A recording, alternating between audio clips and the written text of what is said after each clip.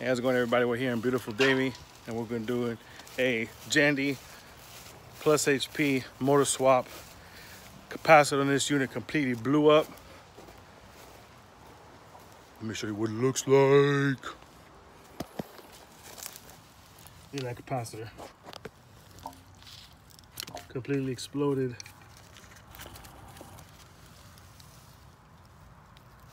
Blew the cover right off of the motor. All because of, where's this little guy at? He was here a minute ago. It's a little lizard. Probably got washed away when I opened the pump, but it was a little baby lizard. Oh, there he is.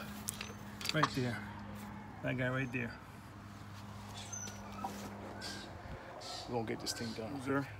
And we're gonna be removing the impeller right now. We got the front of everything off.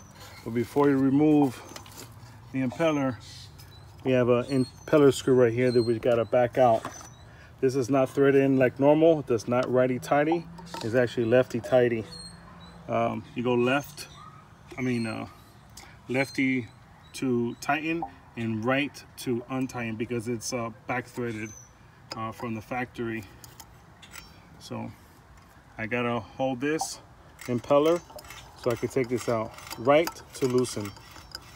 All right, with your impeller off, I'm gonna go ahead and remove these 4 bolts here. We've already cracked them loose.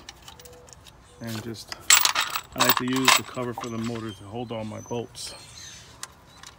Remove these 4 bolts, and then you'll be able to remove the motor from the actual seal plate itself. Why are you doing that to me? Hey, stop it. When we remove the seal plate, you will have to remove the outer seal right here. All right, so with that inner seal out, then you can go ahead and tap it very gently. Remove the seal plate off of the motor. There it is.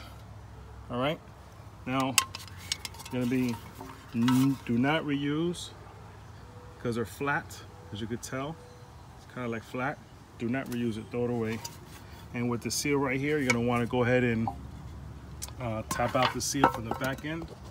Just get any old flathead, get it in from here, push it down, taking that old seal out of there. Old seal out of there.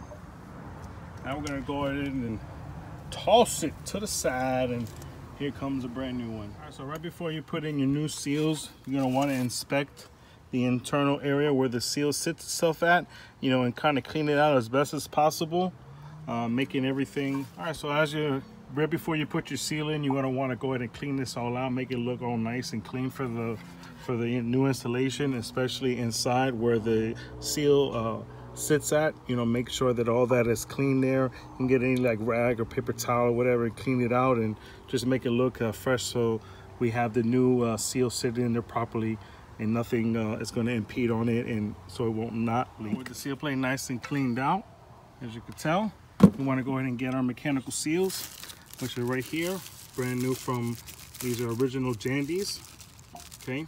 And I try not to touch them. So what I end up doing is, this is the seal that we want to go ahead and put inside of our seal plate. And we move it into place. Okay, and we go ahead and firmly seat it inside where it's going to go. Just like that. With our seal plates and with the new seal installed, we're going to go ahead and we're going to place our seal plates on top of the motor. As you can tell, the top of the motor is up here where the handle was, right where the capacitor sits on top of the motor. So that's how you want to orientate the seal plate. Put it right on there and ensure that you do not pop that seal out of place when you put it into the shaft. Go ahead, you can take out this just little cover for the shaft, and go ahead and get your bolts and just put them in the bottom of the motor and tighten it down all the way around, because is where the motor bolts up to the pump. So go around all 4 of the bolts and bolt it up to your seal plate. The seal plate all bolted up in the motor. You gonna want to go ahead and put your other part of your mechanical seal on. You see that front of it, how it's very shiny and it shines up with the light? That's the ceramic part. You got to go ceramic with the white ceramic right there. So this is the orientation. This goes right onto the shaft. Put it on there, and you just gently push it on, and that's it. Now comes our impeller. We'll go ahead and we put on our impeller. Tighten down the impeller onto the motor shaft. So up here, this is the shaft cover. It goes on there. You see the orientation. It has two tabs on either side. That's where it goes into this top and bottom part. Then you go ahead and you take your motor tool, your shaft tool, or you can get any. I believe it's a 9/16 you can use. Or let me see, is it a half? Yeah, you can use a 1/2-inch wrench to hold the shaft, so you can go ahead and tighten down your impeller. So hold your shaft with one hand, and then go ahead and spin on your impeller with the other hand. Now we're going to be putting back the impeller screw. Remember, it was right to loosen. This one is left to tighten it down.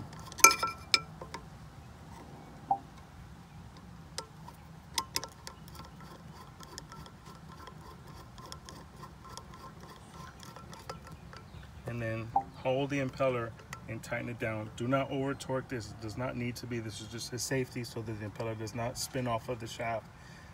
All right, and the last step is we're going to be putting our diffuser back on. See this arrow right here? This is the orientation. It matches up with that arrow right there on the back of the seal plate. Go ahead and put it on. This is the orientation, and go ahead and screw that on. All right, so the final thing, we're going to be putting the seal plate O-ring. This is the brand new one. You can tell this is very round. And we're also going to be replacing the diffuser O-ring.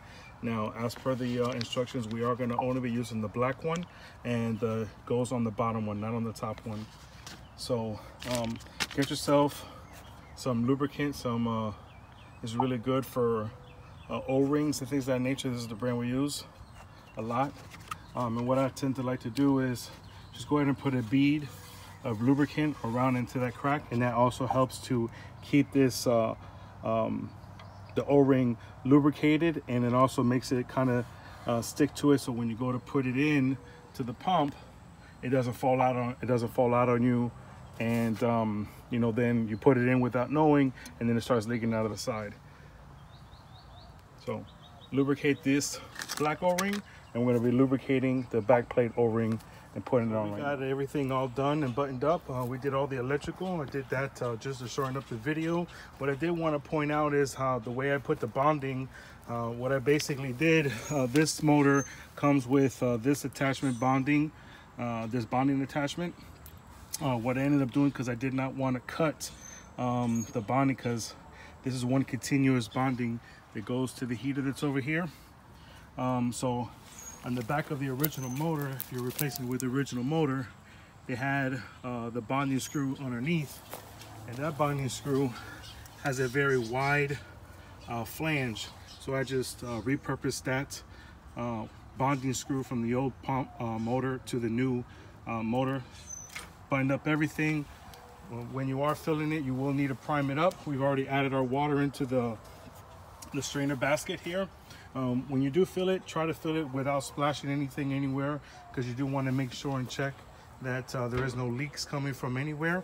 Other than that, you should be good to go. I'm going to turn back on our system here. And hit filter. Allow this to circulate.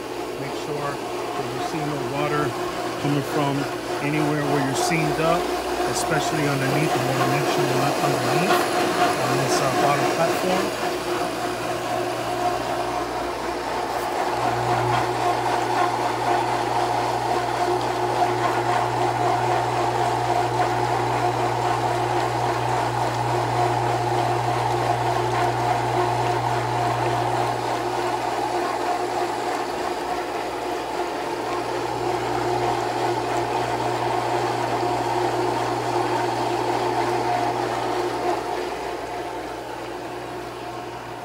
So as that primes up, that's exactly what you want to do, all those checks and balances. I want to thank you for watching this video. Hopefully I brought you a lot of value and some tips on how to replace this pump. I'm going to put all the parts that you're going to need down below. Just one thing I want to make clear, these pumps, the Jandy Plus HP pumps, they do take a specific pump. It's a 56Y fat body frame. I call it fat body, Y bodies frame. So don't replace it with a regular motor. It's going to look much skinnier than that. If it's skinnier than the one that we've installed here, you got the wrong one. That's more likely a 48Y. It has to be a square flange.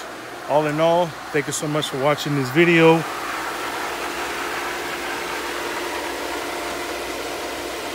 a full prime. And now is when we want to check for everything. Make sure we have no leaks coming underneath. No leaks coming around the seams on both sides.